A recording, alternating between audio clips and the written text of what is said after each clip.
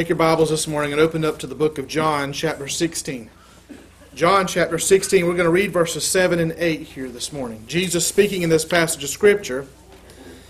And there's several things that John chapter 16 is kind of in the middle of a larger message that Jesus is preaching. And so I encourage you to go back and read. But in this passage of Scripture, in verse 7, he says, "Nevertheless, I tell you the truth. It is expedient for you that I go away." One of the things he's told the apostles is that his death is coming. You know, there's this end for him, that he's going to be leaving them. And if you remember, you know, Peter, when he first heard that, he's grieved in his heart, and he rebukes Jesus, and Jesus turns around and says, you know, "Get thee behind me, Satan."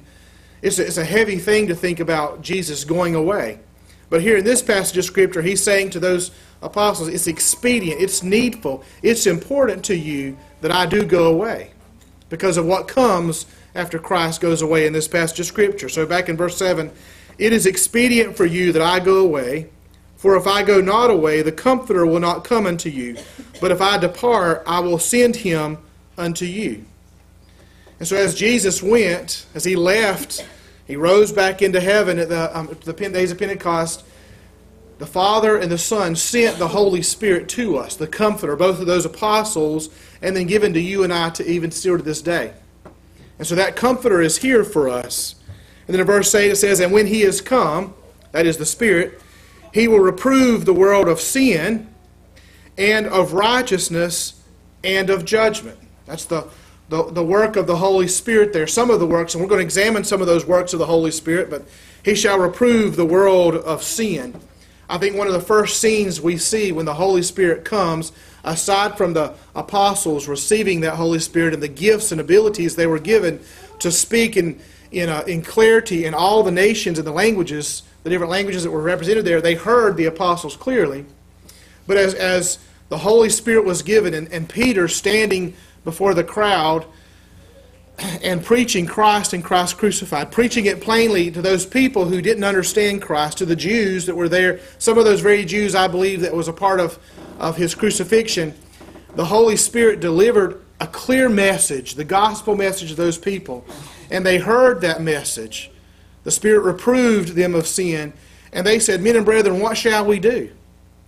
Peter gave further instruction through the Holy Spirit there, "Repent, every one of you, and be baptized in the name of the Son, Jesus Christ." And so the people began to respond. That's the work of the Spirit in the hearts of those people, in Peter, in declaring the clarity of that message, but also the work of the Spirit in working in the hearts, reproving the sin that was there, bringing about repentance. It's the goodness of God that led those men to that place of repentance. And so I want to take just a few moments to just examine the Holy Spirit this morning. And so we're here in John, so let's just back up to John chapter 15 and verse 26, the end of chapter 15 there. Look at verse 26 with me. "But when the Comforter is come, whom I will send unto you from the Father, even the Spirit of truth, which proceedeth from the Father, he shall testify of me." Now, there's several things that's said in that little verse that we just read there, but the thing that I'm after in that particular verse is the work of the Spirit is that he, the Comforter, the Holy Spirit, will testify of Jesus Christ. How is it that you and I, we've come together today for the purpose of worshiping Jesus, of hearing something out of his Word? You wouldn't come here if I was going to read to you and study something out of some other book. You come because the Word is what you desire, because it reveals to us Jesus Christ. How is it that we can hear and believe and understand and know and see Jesus Christ the way that we're able to see him today? Because there's times where, well, the Word of God says the world might read these very words and they count it nothing but foolishness. But the people who love God, they read the words of God. I think of that song, it's the saints of God who have heard that song many times, that whenever they hear that song again, every time it's sweeter and sweeter to them. The story of Jesus Christ just grows sweeter and sweeter, because the more that we hear and that we see and understand out of God's Word of who Jesus Christ is, the greater and the bigger our Lord is over us, and the more wonderful he is. But it's the work of the Holy Spirit that works in our hearts and our minds, and as we read, that gives revelation, and as we go about life, he gives testimony. He testifies that Christ is active and in a work. We can take some of the examples as given, Brother Billy alone, or Brother Jones, or Sister Michelle sitting with us this morning who's been sick for quite a while. God answering prayers, just the Spirit that says, no, that's not medical science that made them whole. It's not the doctor that was just this wonderful professional doctor who had all the perfect stuff. No, the Spirit declares to us, Jesus Christ is the great physician. The doctors can do only all that they can do. And if you think about it, all the doctors can do is make it a little bit worse. They cut open the sores and the wounds, and they cut out some of the parts that it's the Lord who gives the actual healing every single time. The doctors never have the ability to heal. And if we only looked at those kind of things, we would think, man, that doctor or those physicians or that medication, and we would exalt those kind of things. But the Holy Spirit in our life testifies of Jesus Christ. That we got from A to B with protection because the Lord was with us. That we have this understanding because the Lord has given us that understanding. That the Father loves us. See, it doesn't make sense in human flesh for us to think about love coming through death. It takes the Holy Spirit revealing and testifying Jesus Christ came into this world and lived a perfect life and died a perfect death for the complete expression of the love of the Father toward us. And it requires the Spirit of God to make that plain to us. I won't declare to you in the flesh, as a human, that I love you by sacrificing my children. That's not going to happen for me. But that's how the Father shows love. One of the ways that the Father shows love. And it takes the Spirit of God to reveal and testify Jesus Christ to us. And so I'm thankful as we think about that for just a moment of the work of the Holy Spirit, because without the Holy Spirit today, we would be walking in foolishness. We would think that we had an understanding of Christ. I've tried in passages of Scriptures to make sense of one thing or the other, and I read one passage, and then I go to someplace else, and I'm like, well, that contradicts the other passage of Scripture. And there's been times where I felt like I'm just all confused. God's Word says, if you continue in my truth, if you continue in my Word, then shall you know the truth. It's the Holy Spirit that reveals that truth. He testifies of Jesus Christ. It's expedient, it's important, it's needful for you and I that Jesus went away and Him to send the Comforter to us. Go with me over to the book of Romans, chapter 8 of the book of Romans. I think chapter 8 is probably my favorite chapter in all of that particular book of the Bible. Chapters 4, 5, 6, 7 leading up to, it's a heavier part of reading of God's Word, and it takes the Spirit of God to help us to understand that. But it goes from saying you're a sinner and you're not a sinner. You've got this struggle, but you don't have this struggle anymore. You know, it's back and forth with who we are, but the change is because of Christ. The change is because of what God has done for us through Christ. And as it's looking at these things in those chapters there in the book of Romans, it culminates in this, beginning in chapter 8, verse 1. It culminates in this. There is therefore now no condemnation to them who are in Christ Jesus, who walk not after the flesh, but after the Spirit. Now jump down with me to verses 14, 15, and 16. It says, for as many as are led by the Spirit of God, they are the sons of God. That's really the verse that I'm after. But go on with me, verse 15. For ye have not received the spirit of bondage again to fear, but you have received the spirit of adoption, whereby we cry, Abba, Father. The Spirit itself beareth witness with our spirit that we are. Now listen to this word. Just declaring, this passage of Scripture is declaring very clearly and very plainly who you are. Verse 16, the Spirit itself, the Holy Spirit that God and the Father sent to us, declares or bears witness with our spirit that we are the children of God. Isn't that a beautiful thing? You think about that for a moment. We back up and try to read through Romans 4, 5, 6. We're reminded of how much of a sinner we are.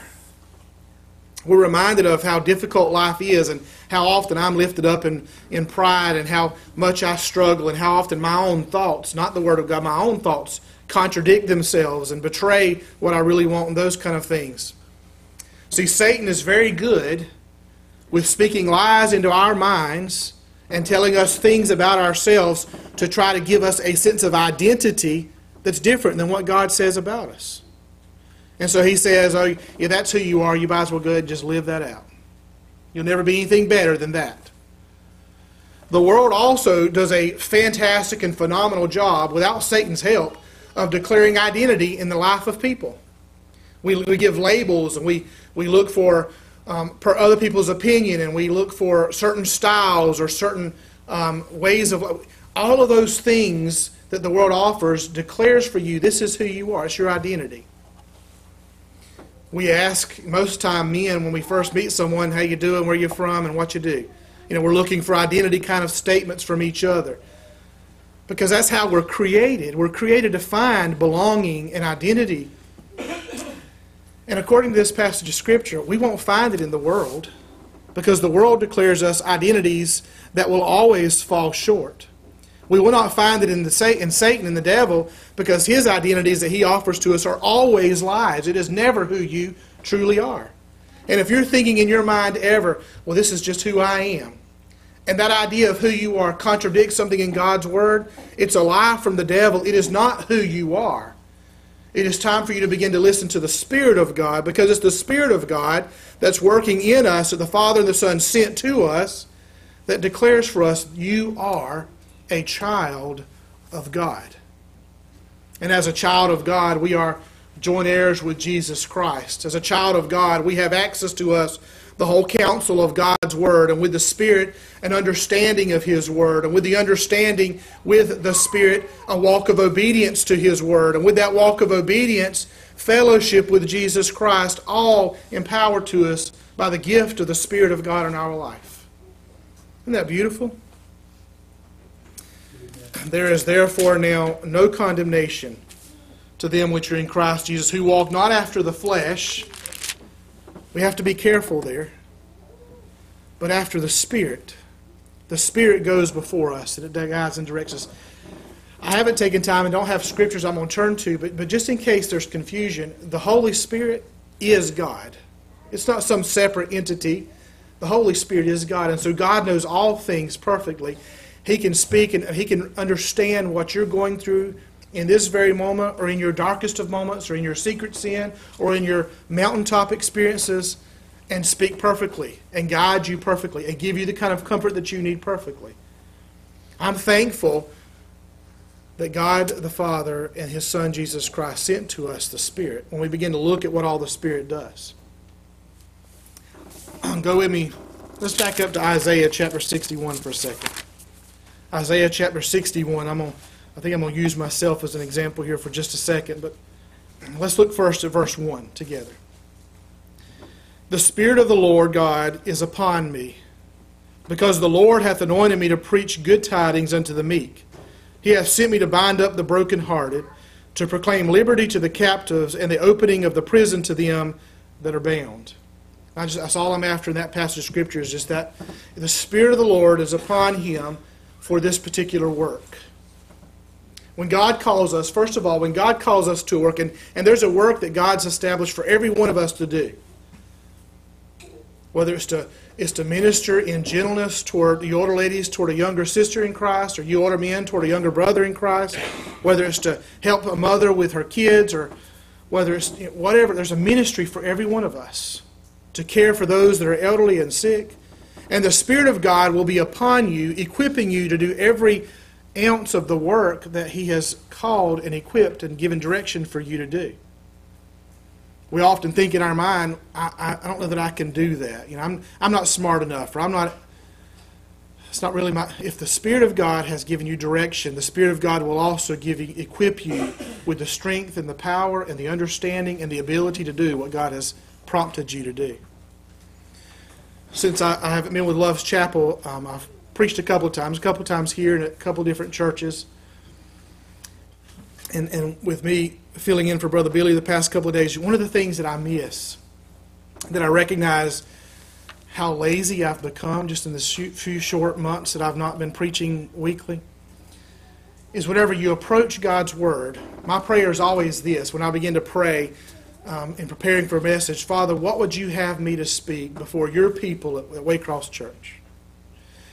And then all through the week, as I'm praying and thinking about those things, I have ideas, and I'm studying myself, and I have passages of scriptures that I enjoy. I'm like, man, that's really good, and I want to.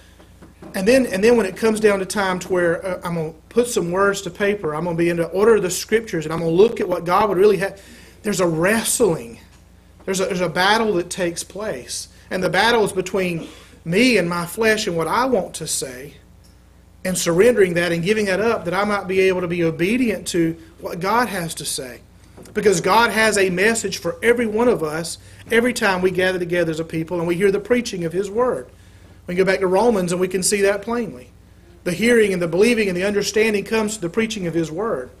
And it's the Spirit of God that equips and gives direction. I would imagine, I've not asked Brother Billy this question, but some of you who are, Brother Billy's asked to come and stand before the church and to teach. Lord willing, Brother Josh is going to be teaching tonight. And as they come and they look at Scriptures, there's always a wrestle with what do I really need to say. And I'm not looking at me in those kind of passages. I'm looking back at this. The Spirit of the Lord God is upon you and I as the servants of God when we begin to do and walk in obedience to what God has called us to do, to fulfill that work. That is the work of the Spirit in our life. Isaiah 61 there, I'm going to read it again to you in verse 1. The Spirit of the Lord God is upon me, because the Lord hath anointed me to preach good tidings unto the meek. He hath sent me to bind up the brokenhearted, to proclaim liberty to the captives, and the opening of the prison to them that are bound, to proclaim the acceptable year of the Lord, and the day of vengeance of our God, to comfort all that mourn. And it goes on from there. And I would hasten to say this real quick, like, we gather together in fellowship as a body of believers here at Waycross, or in time of worship here, or in time of prayer, or whenever there's a need to go and serve in the community and sing at someone's house, or build a ramp, or whatever kind of things. Because God's blessed the servant who's been here. We're not to elevate the servant. God's blessed the people who are here, not to elevate any one particular person, through His Spirit, that you and I have tasted and we've experienced the working of the Spirit. And it's that Spirit that draws us back every time. It's that Spirit that keeps us in comfort. It's that Spirit that confirms in us that's truth that we just heard. It's that Spirit that confirms in us and works in us. There's a work to be done. Let us go and arise and build and do that good work. He always equips us. Go to the book of Acts, chapter 16. In this passage of Scripture, Paul and different men of God have been going around preaching and sharing the gospel message everywhere that they go. And they're seeing the fruit of their labors. They're seeing the blessing of the Holy Spirit that's at work everywhere they go. And there are people who are converted, and they begin to walk with the Lord, and they begin to rejoice in who Christ is and what He's done for them. And they understand truth. And then out of that, there's people who are beginning to be called by God to begin to teach and further the gospel message. I'm thankful that there's all kinds of opportunities in front of us today to minister and to do and to say what God's Word says. We're without opportunity to have a work in front of us. If you don't see a work in front of you, open your eyes. But there's a good work of the Holy Spirit here when we look at all of these things that could and need to be done. Go with me to let's just read verse 6 for the sake of time here. Now when they had gone, this is 16 verse 6. Now when they had gone throughout Phrygia and the region of Galatia, and were forbidden of the Holy Ghost to preach the word in Asia, after they were come to so I'm going to pause there because that's what I'm after. Just in verse 6, you hear what it just said there? So there was a mind of those who were ministering, Paul and the others that were with him. You know, look at what God's Word, look at what's happening here. Let's go on into Asia.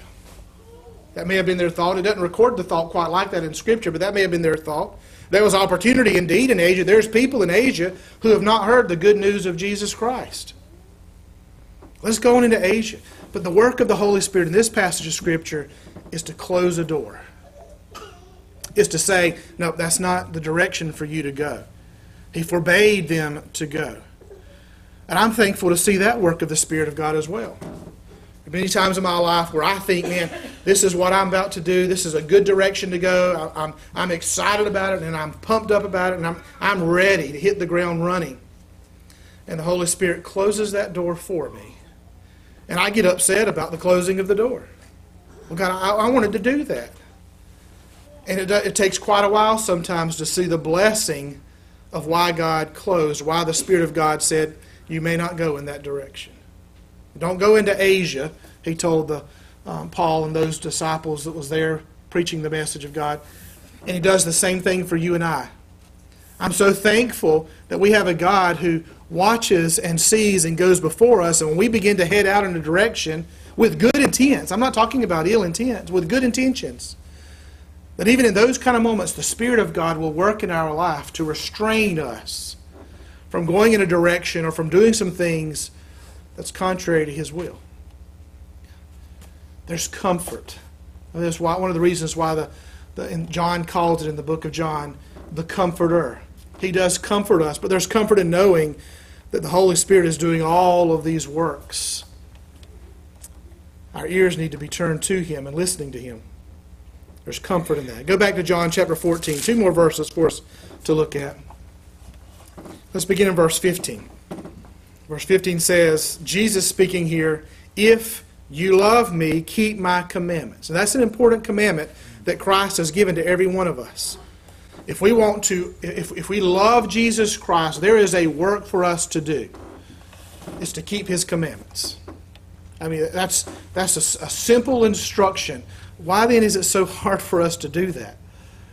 I get up Monday morning and I hit the ground running and I'm doing all these works and I hit noon, lunchtime we pause. At 2:45 we have a Bible study at noon. And sometimes that's the first time I've thought of God that day. It shouldn't be that way. If you love me, Christ says, keep my commandments. Look at 16 now. Jesus says, and I will pray the Father, and He shall give you another Comforter, that He may abide with you forever. Even the Spirit of truth, whom the world cannot receive, because it seeth Him not, neither knoweth Him, but ye know Him. Now listen to this right here. For He dwelleth with you and shall be in you. Now we know that. We understand the concept of that, but I want you to think about that. So Doris started teaching this year. And I'm used for 20-something years, Doris has been at home. I pick up the phone and I call her. I need this or I want this. And she's in a classroom. I can't pick up the phone and call her. I do not like it. There will be a retirement date soon for Doris with that school. She's not accessible to me. But the Holy Spirit is always. There's never a time where He's not accessible to us. He shall dwell and be amongst us. He shall be, and He is in us. We're without excuse, brethren. We're without excuse to go about the course of our day and to not call upon God and to walk in obedience to His commandments whenever the Holy Spirit is within us as the people of God, as the born-again children of God. Not trying to give an excuse to God like the world does. Well, I just didn't hear. I didn't know.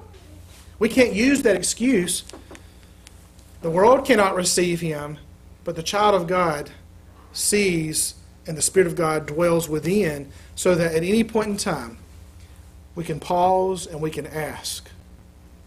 And the Spirit that dwells in us will guide us into truth, will comfort us, will restrain us, will stir in our hearts and our minds to a good work, will empower us to fulfill that work, will do everything necessary if we would pause and begin to consider.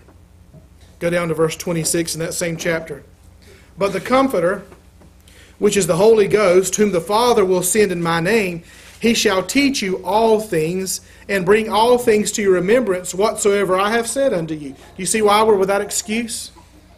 That's the work, one of the works of the Holy Spirit in you and our minds and our life on a daily basis. He will comfort, He will teach, and He will help you to remember everything that the Lord has said. So Jesus says, if you love me, keep my commandments. And He knows how simple-minded and how ignorant or how rebellious and stiff-necked we are. And so in His plan, He sent the Holy Spirit to dwell within us, to be that comforter for us, that we might be able to do that very thing, to keep His commandments, to help us to remember what those commandments are and what God has taught us, what the Lord has taught us to do and to walk in. There are other works we could turn to, but let's go to Luke. Luke chapter 11. In closing, let's go to this verse. If anything, this verse right here is the instruction for you and I as the people of God then. It's the application to this particular string of verses we've looked at about the Holy Spirit.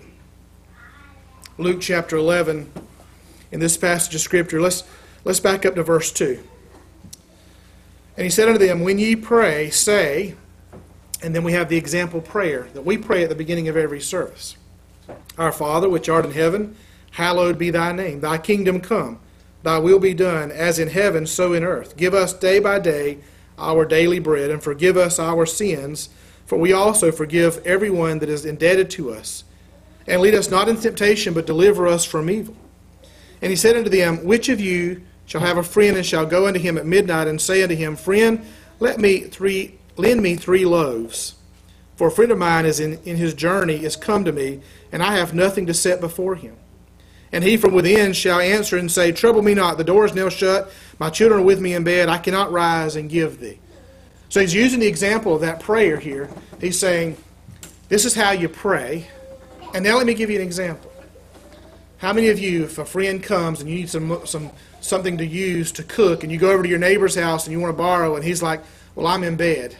Okay, go back with nothing, empty hand, I can't do anything about it. That's not what this parable is about, this passage is about. It goes on and says in verse 8, I say unto you, though he will not rise and give him, because he is a friend, yet because of his importunity, the persistent and the earnestness of seeking after that friend and saying, but I have need. I've got a work that the Lord has put before me to do. And I need. And so that importunity and that fervency and persistency in pursuing the work that's in front of them. But for his importunity, he says there, he will rise and give him as many as he needeth. And I say unto you in verse 9, ask, and it shall be given you. Seek, and ye shall find. Knock, and it shall be opened unto you. There's instruction. It's not just in the words that we say, as he gives that example prayer. It's in the earnestness and the fervency and the persistency of that prayer. Ask, seek, knock, it'll be opened. Verse 10, for everyone that asks, receive, and he that seeks, finds, and to him that knocks, it shall be opened. If a son shall ask bread of any of you, that is a father, will he give him a stone? Or if we ask him a fish, will he for a fish give him a serpent? You know, it's the love of the Father he's pointing to here, but no, if my son called and needed food, I'm not going to give him a stone to eat. That doesn't make sense. Go make some stone soup, son. There's a children's story about that. That's foolishness. No, because I love my son, I'll find something for him to eat. Because we love one another, we'll begin to try to see what we can do to minister. Go down to verse 13. That's what I'm after. If ye then, being evil, now the Scripture, Jesus is calling us in the flesh evil there. He's declaring something about us. But it says this is the goodness of this Scripture. If you then, being evil, know how to give good gifts unto your children, how much more shall your heavenly Father give, what? The Holy Spirit to them that ask Him. How much more, if you, being evil, know how to give that bread to the son who's hungry, or that care to the friend who's struggling, how much more is what the Scripture, what Jesus Himself declares, Lord, teach us to pray. Okay, here's an example prayer. And pray with fervency and importunity. And connected to all of that truth, He says, now ask for the Holy Spirit. How much more will the Father give the Holy Spirit to them that ask? And so the challenge to us as we examine the work of the Holy Spirit, and I've only scratched the surface with looking at the Holy Spirit, but the challenge for us as we examine the work of the Holy Spirit in comforting and guiding and restraining and equipping and all the things that the Holy Spirit does, is don't go through a day without asking for the Father to give you the measure of the Holy Spirit that's necessary, that you may not only be equipped to do the basic duties of that day, but that you're equipped to do all that you do to the glory of Jesus Christ in that day. Let us ask. Ask, seek, knock. It'll be given and opened. And the specific thing that will be given and opened in this passage is the Holy Spirit. Amen. May the grace of our Lord and our Savior remind us through the Spirit every day to stop and to ask, to seek the Holy Spirit out, to know that in the Holy Spirit we can do what God has equipped us and called us to do.